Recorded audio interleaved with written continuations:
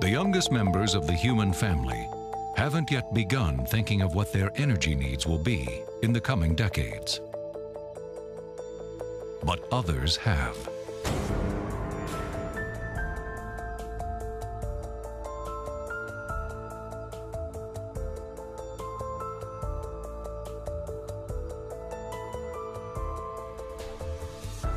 Almost everywhere we go and everything we do, the economy and our way of life, has been made possible by decades of accessible, affordable power. The price? Pollution and climate change. The ultimate goal must be to stabilize the atmosphere. But it won't happen overnight. And in the years ahead, worldwide demand for energy will dramatically increase. The quest for solutions, both short and long term, both economical and environmental, is well underway. This is the story of one answer to the challenges that lie ahead. An answer that is not theoretical, but that is already in use.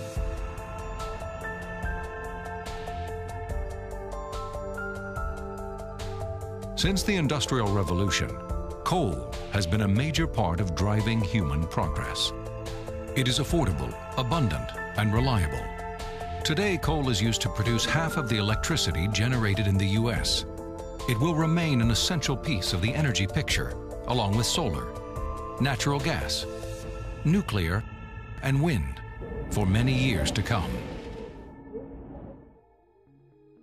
Since the 1920s, a process known as gasification has been used. It is in the front end of a process known as IGCC, Integrated Gasification Combined Cycle.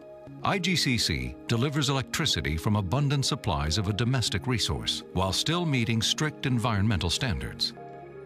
The process begins with coal entering the system mixed with water, creating a slurry that has the consistency of heavy oil. The slurry is injected into the gasifier along with oxygen, where it is heated to very high temperatures to produce synthesis gas, or syngas. The hot syngas is fed into the radiant syngas cooler. Heat from the gas is transferred to the high-pressure steam system for integration into the steam power production cycle of the plant. The syngas moves to the low-temperature gas cooling system, where more heat is extracted for useful work. The syngas passes through an activated carbon bed that removes mercury. Once it leaves this area, there are almost undetectable amounts of mercury.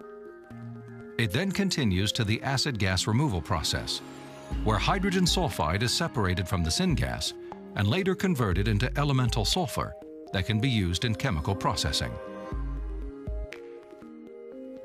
Syngas, hydrogen and carbon monoxide, goes to a highly efficient and cleaner burning gas turbine combined cycle plant to create electricity.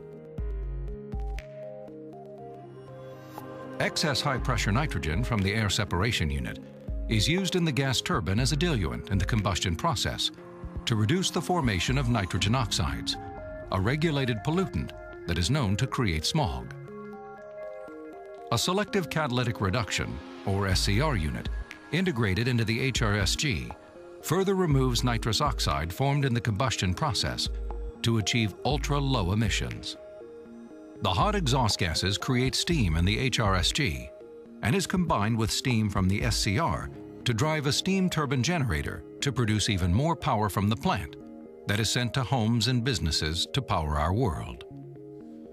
The remaining gases are released from the stack in the HRSG, achieving levels of cleanliness not attainable by traditional coal plants.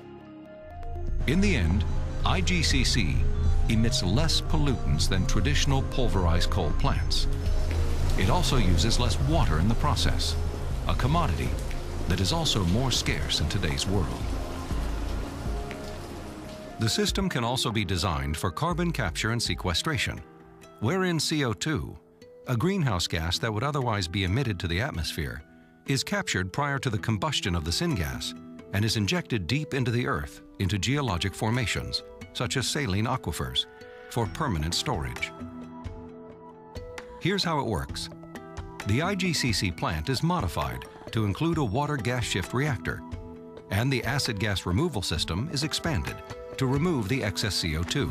The syngas going into the water gas shift reactor is converted to hydrogen and CO2. The CO2 is removed from the fuel gas in the acid gas removal system. To be sequestered, it must be compressed into a high-pressure fluid and pumped to an underground storage facility. The CO2 will then be injected more than half a mile into the ground. Over a period of hundreds of years, the supercritical CO2 dissolves into the water and forms insoluble minerals. The technology for IGCC and carbon capture is here today. Around the globe, policy and regulatory support is needed for testing of large-scale storage technology to make that a reality. Tampa Electric Company's Polk Power Station went online in 1996. The plant has generated more electricity from cleaner burning syngas than any other facility on Earth. It provides affordable, reliable power to millions in Florida and is confirmation of a cleaner coal future around the globe. Coal is a valuable energy resource for the U.S. I've heard people say that clean coal is an oxymoron. I disagree with that. You can see a plant behind us here that's operating in a very clean way with cleaner coal technology.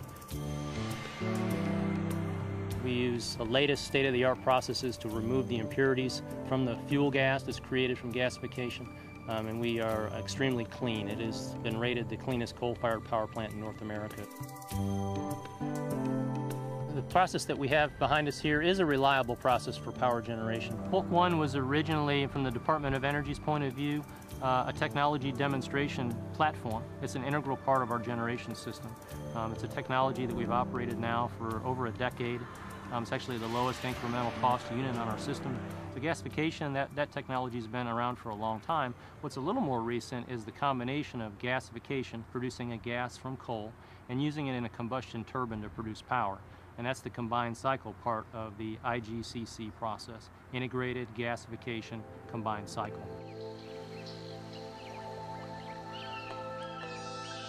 24 hours a day, 365 days a year, we are monitoring the emissions from the plant, and they're continuously low. We monitor the fuel for its constituent value, its heat input, its sulfur, its particulate matter. So those things are all prescribed by environmental regulations, and it's also a best practice to make sure the plant's operating properly. All coal, by its nature, has some mineral matter in it, essentially dirt that's left over from the mining process. And we actually turn that into a valuable byproduct. The mineral matter that leaves the bottom of the gasifier is sold to the cement industry. One of the other byproducts that we have is sulfur. And of course, our process here removes sulfur to a very high level. Once we have the sulfur, we actually create sulfuric acid, which is a beneficial byproduct. Here in Central Florida, there's a ready market for it with this phosphate mining and industry around here. So we sell that to the market, provides a revenue stream for us, and it's good for the environment in that fact that the sulfur is not landfilled or disposed of, it's beneficially reused. So there are many environmental advantages, and with IGCC, cleaner coal is a reality. The next plants will be even cleaner than we've demonstrated here. The technology will increase in size, become more efficient as a matter of scale, economies of scale, and then more work will be done also on the carbon capture and the greenhouse gas concern. So it does have a bright future. It's a real good fit with the energy profile and the energy resources here in the United States to be able to use coal and do so cleanly in an environmentally beneficial way.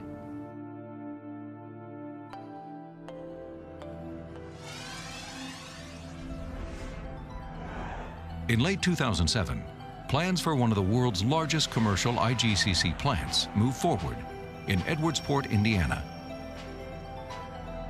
State and local government figures combined with concerned citizens to create an energy plan that meets future needs with far less impact on the environment.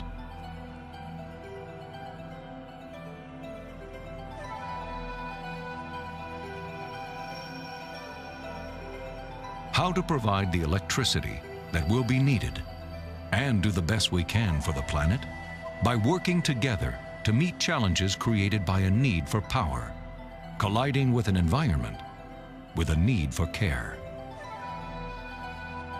Many solutions will be needed, But IGCC is not merely a concept for the future of coal-fired energy production.